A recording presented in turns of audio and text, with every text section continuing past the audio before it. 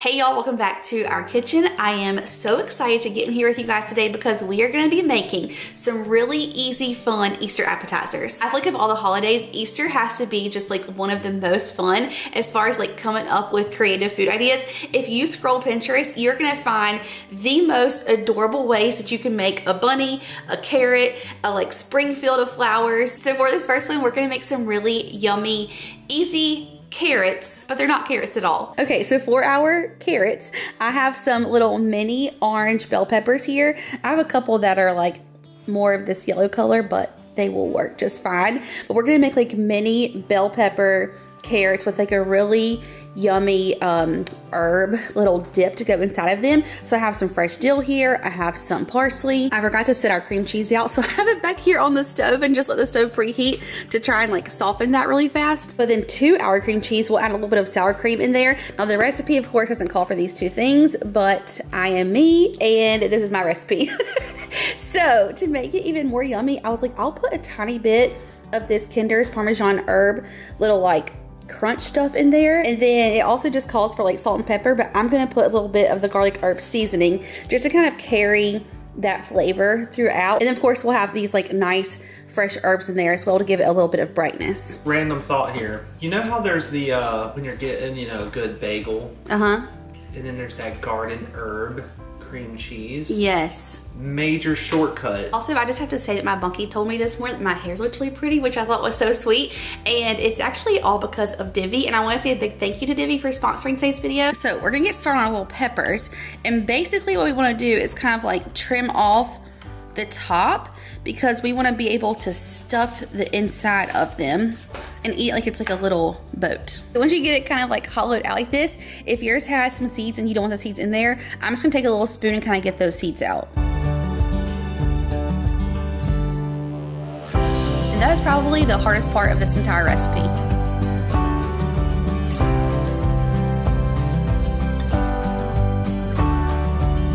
Do you want me to take over the carrot preparation duties while you get our filling all conjured up? That sounds good. I love that we're calling it carrots even though, you know, they're peppers. It's hilarious. In my mind, like I do not consider those to be bell peppers anymore. Those are now carrots, they're carrots. In my brain.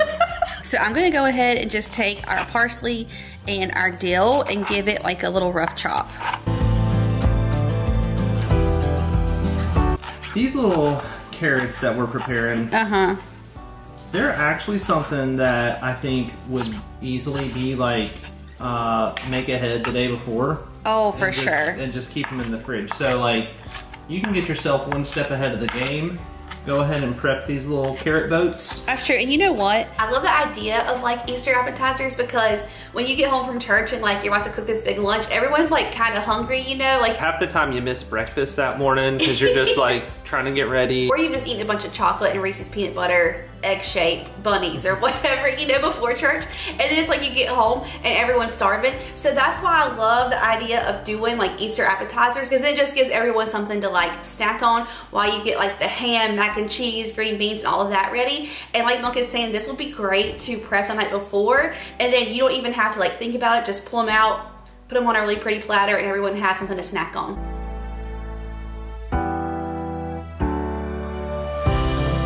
There are few things I love more than the smell of fresh dill. It is so fragrant and like, oh, makes me just want to eat it. Okay, hopefully my cream cheese is softened up enough to get it out of here and mix it. I'm probably gonna do about half of this to start. I don't think we'll need all of it. Then to make this like a little creamier, I'm gonna do like 2 tablespoons of this sour cream. This is where we run into trouble with not having a microwave. For real though. This is the only time we ever run into trouble with that. Well, if you need the big guns to step in. I think I actually do, B. Will you see if you can't smear it? You know, another thing, just a random thought here, okay? If you're gonna go the full-blown, you know, making your own filling method like we are, there is also, I saw how your parents had gotten it. There's that whipped cream cheese. Oh, that would be easy and good. So it's like more airy, soft, and fluffy. a nice filling for this as well. My bunk is coming through with the best ideas today. I know. Oh, you know what else I thought of too as I was over there playing? Please tell us. As I was having fun scraping. Well, there's two things I actually thought of, okay? First of all, scraping out those bell peppers is more fun than scraping out a pumpkin on Halloween. Okay? Okay. And then, so you know how you have, like, for example, so like we've sliced all those edges off and now you have just these little pieces here. They don't need to go to waste. Yeah. You can put these out if you got some hummus that you want to just drag one of these bad boys through. Bunky!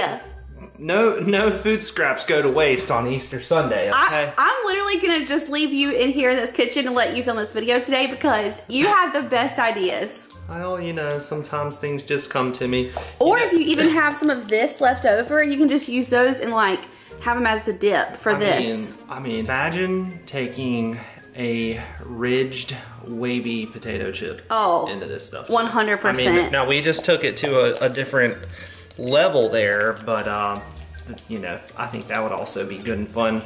Is your arm burning yet? No, this is nothing. Okay, This is nothing over here. Yeah, sure. Last thing that I got for you right now. Tell us. What is, now this may be common knowledge, I don't know. I feel like I just thought of this myself. Okay, tell me. No help. What is the Easter Bunny's favorite genre of music? Hip hop. I thought of that all on my own. That was really good. Yeah, hip hop. That was really good. Hippity hop. I was trying so hard to figure it out. I thought that was really obvious. That was really good. So now to this. Now if you don't have this like little Kinder's Parmesan garlic herb, like you can skip this or add whatever you want to. I want this to still be a really pretty bright white. So not too much and not too much of the oil, but just enough to give some flavor in there. And then a little sprinkle. Y'all know, this is like my #1 favorite Kinder seasoning. And then all this fresh dill and parsley. Y'all, this smells so good. It's that dill. Look how beautiful this little dip is. Oh, wow. It looks so good. Now, also, you could add scallions to this 100%, and that would give you like even more flavor. We're gonna pipe it in there.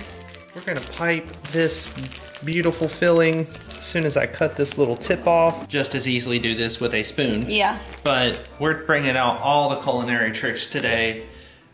Oh, but it's so much easier and prettier and less messy if you do it like this. Look how perfect that is.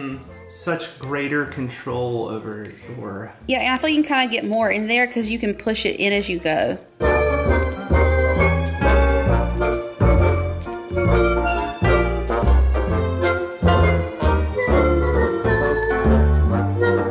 Okay, now we're not done. This is where it gets really fun. So take some of your dill and make like a tiny little stem, and you're just gonna stick it right in the top so it's like your carrot top. How stinking cute is this?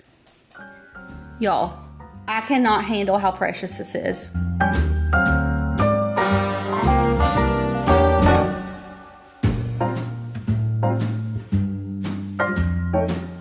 You know what I'd also love about this? What? It's an interactive food experience because you get to remove your dill sprig, and then you have the way that we made them. You've still got the end of the little bell pepper as your like method of holding, you know? Yes. And you just eat it in one big bite. Those are bite-sized carrots, you know, like baby carrots. Right, baby carrots. Wow. There is nothing more to say than that is absolutely delicious. Easy. So easy, and it's fun. It's delicious. Delicious. Yeah, I did that too. Funky. But no, seriously, the little bell peppers are kind of sweet, you know? And they're just like counterbalancing with the all the goodness of the little filling that we made. And I think it's a good crunch with that like creamy filling. Those, I can honestly say I don't think I've ever had that before in my life. Yeah. Like I've had the little bell peppers before and probably some kind of dip, you know, to put them in. But this little technique here is fun. It's the way to go. And it's delicious. Is the filling have good flavor? Oh yeah. That little bit of garlic coming through is kind of important too. Like, I really like that. I was gonna say, I thought about even putting some garlic paste in there. That would be really good to amp this up, or a dash of Worcestershire, or I was even thinking some shredded fresh Parmesan. Oh yeah. I mean, you could just amp this little dip up so many ways. Yeah. Okay, now let's talk about Divi and my beloved scalp serum. This little bottle right here 100% gave me back my confidence. I talked about Divi a couple of months ago, and if you follow me over on Instagram, you've probably heard me talk about Divi for the past couple of years because that's how long I have been using this product. And I know that it is like no secret to you guys, I had a lot of like hair thinning. Actually, I found a picture of like right before I started using the Divi scalp serum, so I'll insert it right here. Right in this area, my hair was thinning so bad. I was so embarrassed. I always like parted my hair really far over to the side to like hide it. So shortly after that picture was taken, I started using this scalp serum, and look at me today. I have a center part. I no longer am embarrassed to show you guys the top of my head. So Divi was actually founded by Danny Austin. If you don't follow her, you should. She's one of my very favorite influencers, and she was dealing with a lot of hair loss and hair thinning to the point that she started wearing wigs, and she's like, there's gotta be a solution to like thinning hair. And so she actually created this incredible brand that has now reached thousands upon thousands of people and just made such a difference in the hair community and the confidence in people. So right here on the bottle, it says revitalize and detoxify. And I feel like that is the best two words to describe what this serum does. It truly revitalized my hair, like back to life basically. And what I think is so cool about this is like, if you're like me, I use a lot of dry shampoo, hairspray, texture spray, like all the products, right? And that can leave a lot of buildup on your hair. And so this actually goes in and detoxifies your scalp so that your hair can live in the healthiest environment possible to promote good hair growth, and it nourishes your follicle. It has amino acids, peptides, essential oils. This scalp serum has been clinically tested, and 90% of participants noticed an improvement in the fullness of their hair, and the fullness was noticed in as little as 6 weeks. So how do you use scalp serum? I like to use mine on damp hair, and by the way, this isn't just for women. This is for anyone and everyone. So after I get out of the shower and I towel dry my hair, I'll go in with my Divi scalp serum, shake it really well, get a dropper full, and then I like to do mine in sections. So I'll take a section of my hair, flip it over, and then go in right at my root and like a little line, and then I like to massage it in really well. Almost 2 years of using this Divi scalp serum, and I cannot recommend this enough to you guys. They use science-backed ingredients. Even if you just want healthier, fuller looking hair, you are going to love this Divi scalp serum. I am so pumped for y'all to try Divi. You just have no idea. And they gave us a discount, so be sure to use my code JessicaO, and you're gonna get 15% off site-wide on any one-time purchase of Divi, excluding the subscriptions. Moving right along here to our next recipe, which also is carrots, but this time we're actually using carrots. I've got some honkin' big carrots over here. We actually only need 3 ingredients, so get you some like, it could be smaller. Yeah. These things are so big. Those are organic carrots as well, so. They're the only ones we could find, so apparently it is definitely like Easter season and everyone's like getting carrots, you know, to prepare. Well, we gotta keep the Easter bunny happy, you know exactly, what I mean? Exactly. Ingredients, you need carrots, maple syrup, and bacon. So you probably see where we're going with this, but I mean, those 3 things sound really amazing. And if y'all remember a couple of videos back, I told you like one of my favorite go-to side dishes lately is like roasted carrots. It is my thing. So when I saw this and I was like, wait, it's roasted with bacon and maple syrup. I'm like, I definitely have to try these. Staying true to the game over here. So I went ahead and washed these, and basically I'm just gonna try and peel them. Now they're supposed to be a little bit thin. We're gonna have to like cut those in half or something. I'm gonna peel quite a few layers off of here. Oh, you know what? It did work. I was gonna say I saw this trick where you can go back and forth, but like, wait, you actually can. Wow. Wait, that is so much fun. Oh my gosh. Oh, I see what you're saying. We can just half this so that it's a lot thinner. Yeah. Yeah, that's what I'm gonna do. Yeah. At first I was like, I thought you meant just cut it this way, and I'm like, well, that's not gonna help. That's what you're saying. You're wasting all that carroty goodness now. So I'm just gonna trim off our little tips. And then like Bunky said, on these like really thick ones, I'm gonna cut it in half. Good enough. Pretty good. Pretty good. So you're gonna wanna use like regular bacon for this and not the thick cut. And you're just gonna start here at the bottom and then just start wrapping this all the way, but try not to overlap it. So like Just kind of make it go wide. Just like that. So good.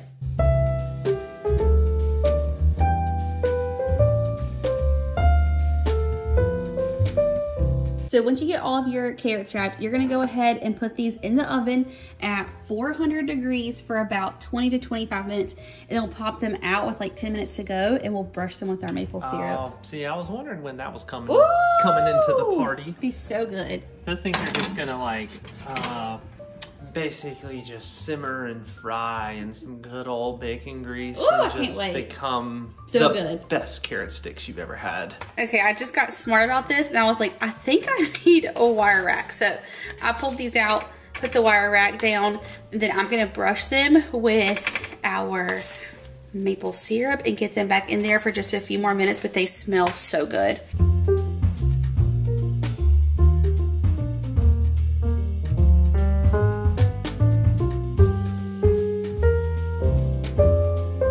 I feel like that bacon got so like sweet and caramelized, it's almost eating like a carrot lollipop. And carrots like naturally sweeten when they get cooked sometimes. Oh, I'm ecstatic for this, okay? I feel like beautiful presentation as well. And if you can find carrots that have like the green stem on the end, so cute. But I guess if you have a green stem, they're gonna like fry it in the oven, so maybe not the green stem. Yeah.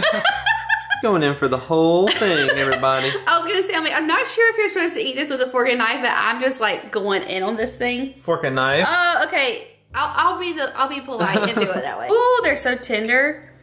You just like cut right through there. Y'all. It's good.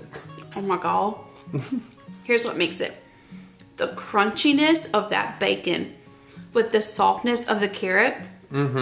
Unbeatable. Also, the maple syrup is incredible, like just the icing on the cake, but I also think I could do a couple little red pepper flakes on this to give it a little heat, and I would love that. So if you love heat, I would say add a couple. But it's like that sweet salty because the bacon is like salty with the carrot, you know, it's naturally sweet. So it is that like perfect flavor combination. Oh, these are insane. Yeah. And as I'm like, you know, holding the whole thing, like I was giving you a hard time with a fork and knife, you know, but those carrots are so tender, and that maple syrup flavor just... Y'all, get you a side of maple syrup and dunk this carrot in the maple syrup, okay? Yeah, it ain't gonna hurt anything, you know. But like the maple syrup, I think really plays well with the carrot standalone and bacon standalone. So together. You wrap this carrot with some bacon and then put maple syrup on it, you got yourself a winner. Ooh, it's good. These are delicious. Now for this next recipe, I made it last summer, but it would not be Easter without my mom's Watergate salad. So I'm gonna take you guys back and share this one again because it is a crowd pleaser, and if you've never made it, your friends and family are gonna love it. So here's what you need to make her Watergate salad. Some mini marshmallows, some chopped walnuts. She always adds some coconut flakes into hers, and also a couple like maraschino cherries, and we will drain them. I'm pretty sure she just kind of like adds these on top. And then you'll need some like Cool Whip or whipped topping, a can of crushed pineapple with the juice, and accidentally got the huge can, so only use like half of that. And then you'll need a package of instant pudding pistachio mix. That's kind of hard to say. So we're gonna start by adding our packet of pistachio instant pudding. I feel like this is a recipe that a lot of people bring to like a home cooking or potluck, something like that. What's my mom's church call it? Homecoming. My mom's church calls it homecoming. I feel like this is like one of those recipes, or like a 4th of July party. The recipe calls for 8 ounces, and this is like 20 ounces, so like half of this can with the juice. I think I just messed up this. Oh gosh. Uh-oh. Oh no. That's not good. Do we have a can opener in here? I don't know that we do. Oh my goodness. What are we gonna do about this? We don't have a can opener in here. I don't think we do. Sure? Oh my goodness. I'm gonna need you to use your Eagle Scout abilities, a knife hack or something. I'm thinking if I have anything.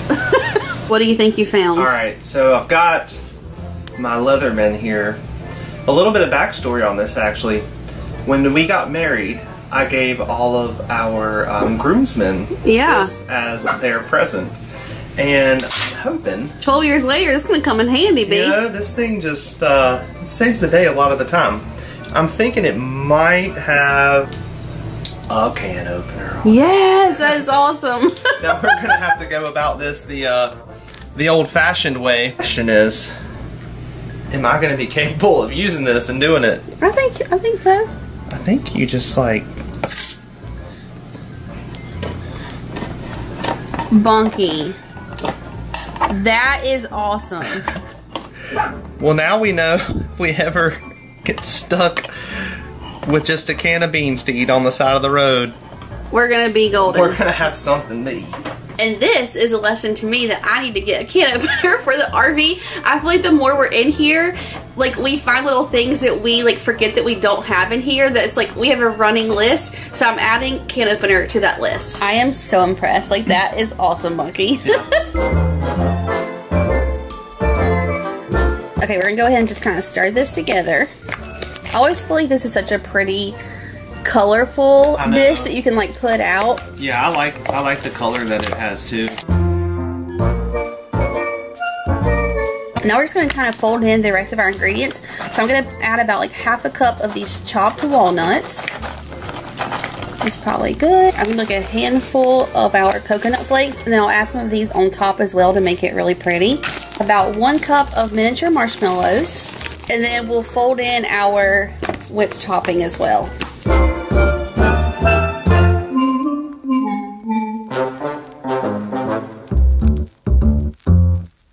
You just keep folding and folding until all of this whipped topping is also the color of that pistachio pudding mix. I don't want to like break it up too much, so I'm trying to like really gently just fold it in here. This has to be one of like the easiest little things to throw together, and it's just like a good kind of like more light dessert. Doesn't feel like quite as filling, which is also nice for summertime, you know. And Bunky's hilarious. When you're in the RV, you like get creative. He's like, this bowl isn't gonna fit in our fridge, so he just washed out our whipped topping bowl. We're gonna put it in here, pop it in the fridge, and then this will be easy to take out to the beach as well, put in the cooler. Okay, now for presentation. First of all, so this is what you want it to look like. It's nice and light and fluffy and has a really pretty color. And then for presentation, I'm just gonna add some more of our little coconut flakes. And then I'm gonna kind of like just dollop our little cherries all over the top. Okay, does it look like my mom's? I think so. I mean, this looks just like it should. This is gonna be, oh my gosh. Oh my gosh. This is one of Bunky's favorites. This stuff is so good. I got a little bit of everything. Got me a cherry in here. I don't know why, but I absolutely love this. I wonder if the pistachio pudding mix has like a lot of really good flavor. And then there's so many different textures in it. That's what I like too. See, I think the walnut gives like a nice little crunch to kind of go through all of like the whipped cream and marshmallow. That's like the mushiness. And then, I mean, I love coconut. And then that pistachio pudding is not something that like, you know, I mean, maybe people eat that like standalone. I don't know. Maybe it's good standalone. But when you just put all of this stuff together. Yes. And then it looks so good. The kicker of it all, though, is the cherries. See, Mom said that a lot of Watergate salads don't actually have cherries or coconut flakes. Oh. That's like her little added touch. So y'all will have to tell us if you make this, do you add that to yours? And if not, you gotta try it. I mean, I absolutely love this stuff. It is so good. It just looks so pretty too. It's such a cute little summer salad. It's fantastic. Or summer dessert, I guess. This is like a little side item that I actually don't even get it as my dessert, really. Like, I get it with my stuff. So like you're having like a hot dog, hamburger, you got some beans, you know, whatever. And then you got this like on the side, because this is not really sweet. Yeah. Like and it's just so... Kind of balances it out. It gives you something that's like kind of fresh and light with like your more savory items. Exactly. And it's just so fluffy. It is so fluffy. Okay, this is a must try. I'm telling y'all, like, everyone asked Mom to make it. I know you're going to love it if you've never tried it. I love you guys so much. Thank you for hanging out with us in the kitchen today. I hope you will try some of these recipes for your Easter lunch or dinner. I'll have them linked down below for you. Also, do not forget to check out Divvy. I'll have that code and all the information down below as well. As always, if you're new, we would love for you to subscribe, join our family, give this one a thumbs up, and I will see you guys in the next one. Bye, y'all.